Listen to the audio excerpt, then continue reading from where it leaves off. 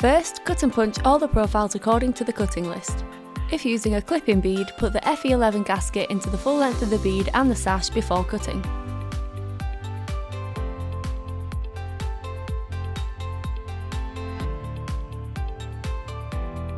There are many different threshold options for the bifold.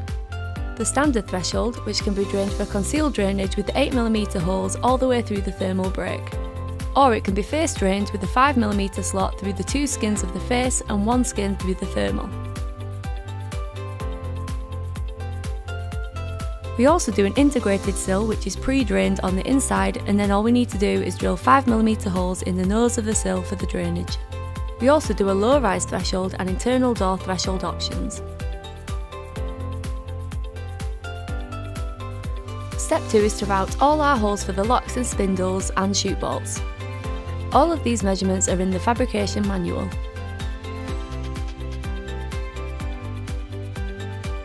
When the doors are routed, place them in order, and then we need to put the hinge plates in before we put the sashes together. 4 hinge plates need to go on each side. For an open indoor, start by putting 4 in the inside, and for an open outdoor, 4 in the outside of the door. This door is an open out, therefore we follow this pattern. For opening, this pattern would be opposite, and with any more doors just repeat the same pattern throughout.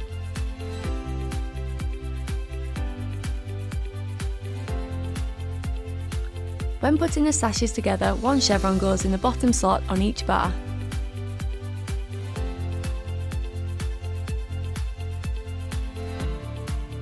With the sash cleats, the holes are offset to the outside of each sash.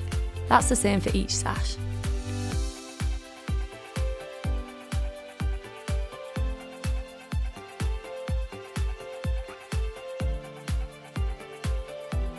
The cleats are in the heights just for demonstration purposes.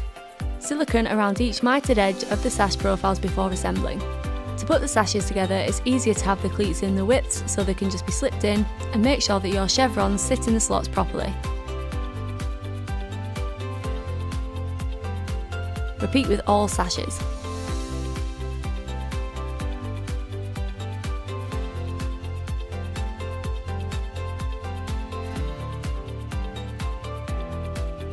Now we need to screw the corners together. Put the screws in the holes. These screws pull this bar that way, and these screws pull this bar that way. So we need to equal this corner up.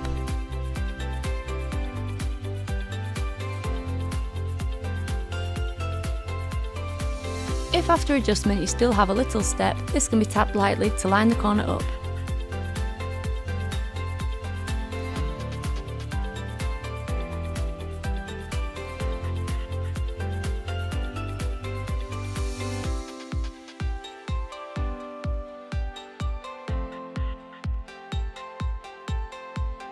For the next section, we need to add the lock add-ons for the lock strip and the sash extensions on the bottom of each sash.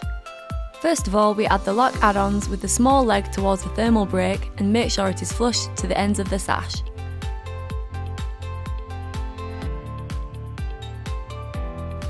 Once you've put the first screws in, make sure these add-ons are still flush to the ends of the sash. If not, they can be tapped back into place with a mallet before putting the remaining screws in. For bottom sash extensions, these can be screwed on at an angle through the bottom, or the easiest method is to put a 9mm hole through the top with a clearance hole through the bottom. Also, we need to take the tops off on the punch tool to cover this, and each corner needs nipping off so it hooks into the sash properly.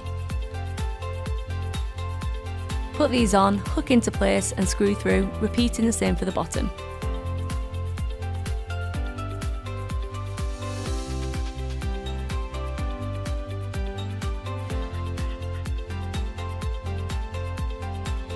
The other sash extensions just need the ends nipping off before screwing in.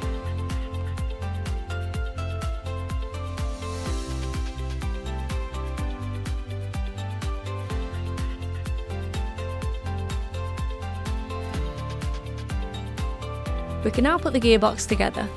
Start by removing any tape from behind the handle so we don't trap it. Place the gearbox in. There are holes on this side, so the side with no holes faces inwards, while the side with holes faces outwards. Feed the handle through and screw into position. We now need to put the M10 threaded rod into the hole, line it up with the gearbox, screw into the gearbox, nip it up tight with grips and repeat on the other side.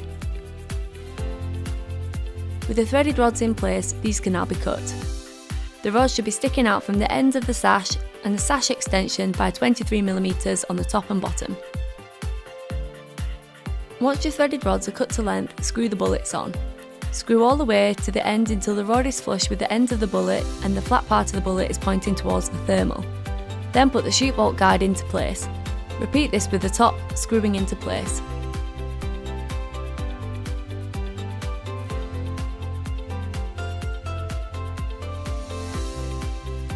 With the shoot bolt guides in place, you can screw the gearbox cover over the top to neaten it up.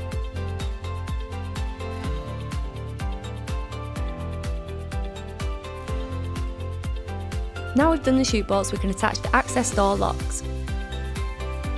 Put the lock strip and the handle in place and remove any tape from the area on both sides.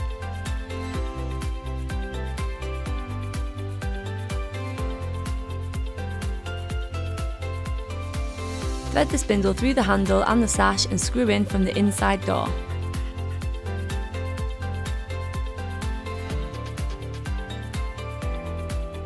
Put the lock barrel in, external side to the outside.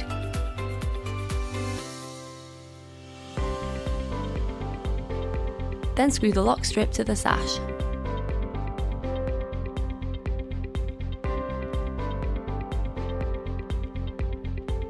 Now we have the locks in place, we can apply the hinges to the bifold. Loosely put the first hinges on the bottom and fix into place 74mm from the bottom of the sash extension or 50mm from the bottom of the sash to the bottom of the hinge.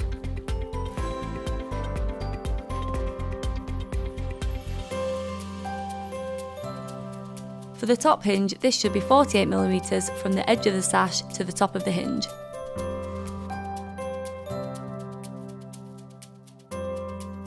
For the middle two hinges, we can do the same thing, making them equidistant from the top and bottom hinges.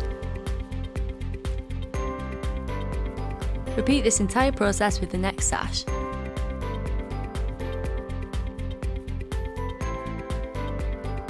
For an open outdoor, you need this pull handle, which will go on here. If the door is an open in, a single-sided pull handle will be attached here with a single hinge plate. Remember to add this before the sashes are together. And another hinge would need to be attached here.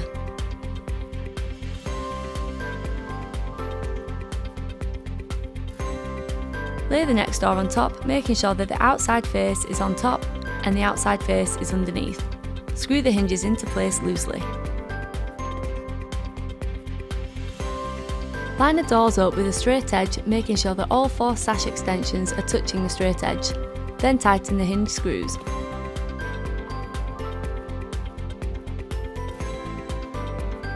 Repeat the same measurements for the wheels and guides, 74mm from the bottom of the sash extension to the hinge plate of the wheel, and 48mm from the top of the sash to the hinge plate of the top guide. Again, making sure that the middle two hinges are equidistant. Tighten all hinges and repeat the process with the next door and any other successive doors.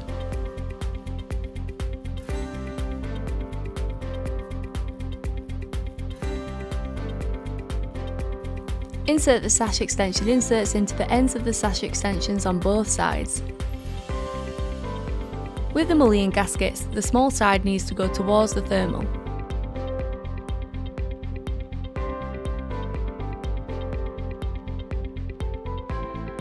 Apply this gasket along all sides of each sash, making sure to gasket up to the end of the wheel housing, not to the hinge plate.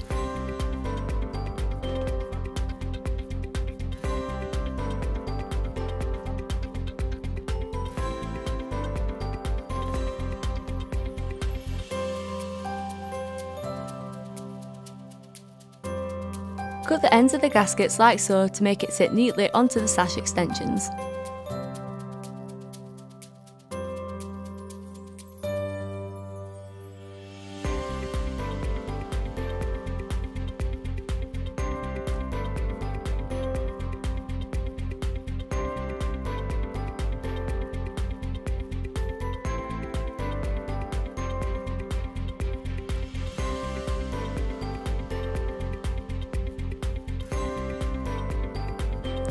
Fix and tighten the grub screws into each hinge.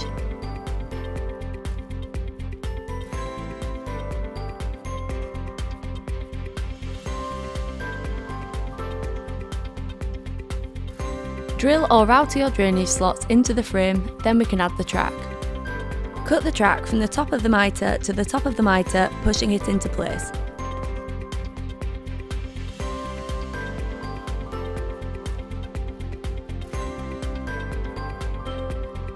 Slide 4 hinge plates into the profile.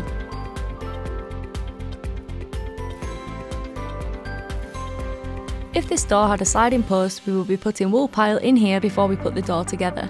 Apply the chevrons to the sides. The hole is in the centre of the cleats this time, so it doesn't matter which way around they go. Place 2 into the ends of each length of the profile and repeat the process on the other side. Before putting the frame together, silicone the entire circumference and make sure to fill any chamber where there is drainage. Fix the frame together and screw each of the corners, making sure to line up the edges.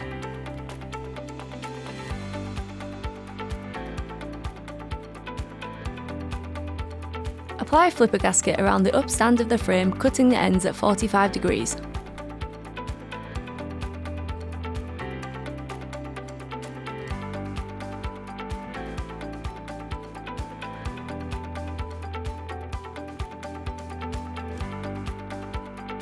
Lift all of the sashes into the frame and fix the hinges loosely.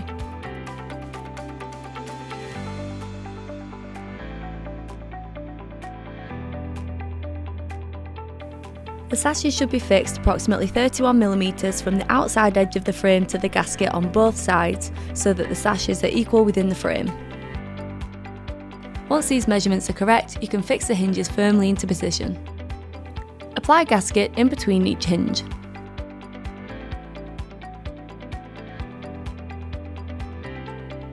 Remove the wheels, fold the bifold into the frame and replace the wheels before closing the traffic door.